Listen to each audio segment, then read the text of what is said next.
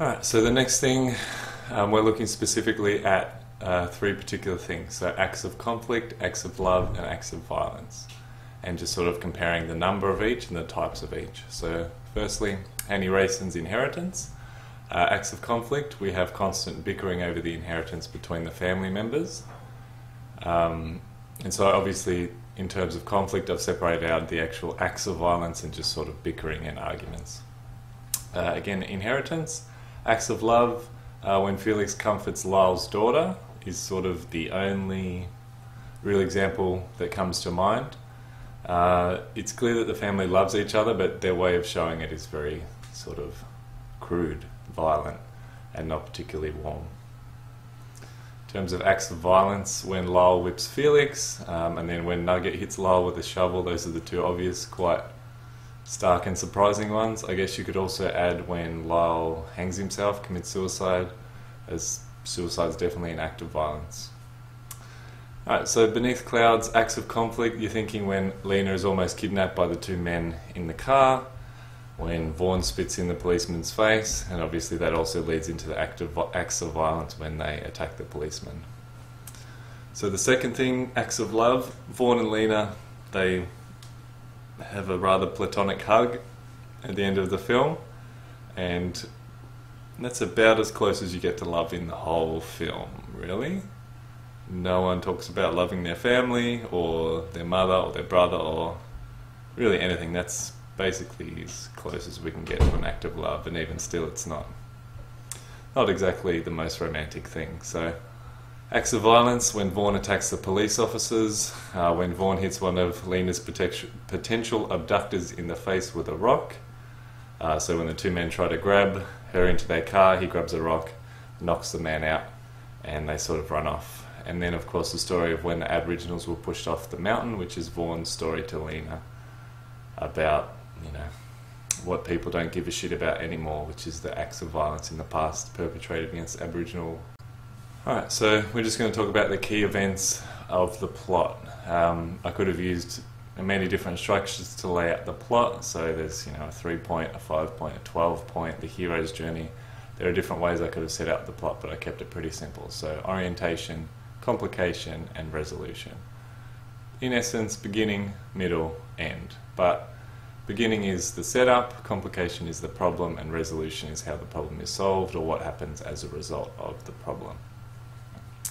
So for inheritance, starting on the left-hand side, the orientation is the family, the two families I guess, but the families converge on the farm at Allendale to celebrate Dib's and Girly's 80th birthdays. The complication is when Farley dies, the inheritance becomes a thing that matters. Dib tears up the will, or the inheritance I guess, and then the inheritance is in dispute, and the discussion becomes whether Nugget will get it or what other people could do it. And then finally the resolution is when Lyle commits suicide. In the piece after the play, we find out that the farm has been sold and that Maureen has become a local member, which doesn't necessarily clear up the complication, but it just tells us the very basic things of what happened. We don't really know what happened to Nugget or what happened to the rest of the family, but we know the farm was sold.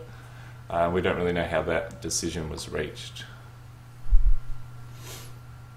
So beneath clouds, the orientation is that Vaughn is visited in prison. Well, not exactly prison, probably a low-level security type prison deal, but Vaughn is informed of his mother's illness in prison, and then he escapes in the milk truck.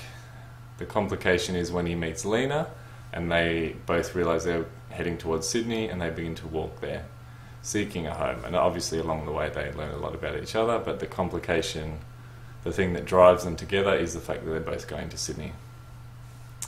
Then the resolution is when Lena and Vaughn are confronted by the police. They attack the police and escape.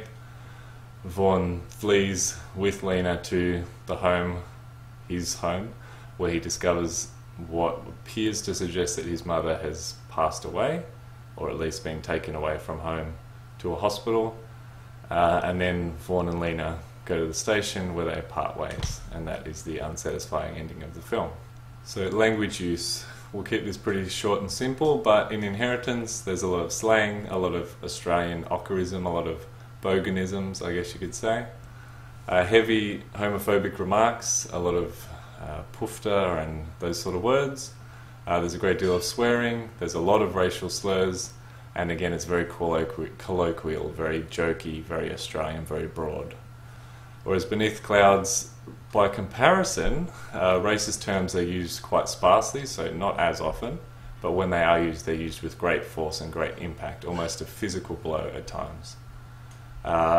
There is a lot of swearing, but it's very sort of low level, and it's not directed to people. The characters just swear as a part of their vocabulary.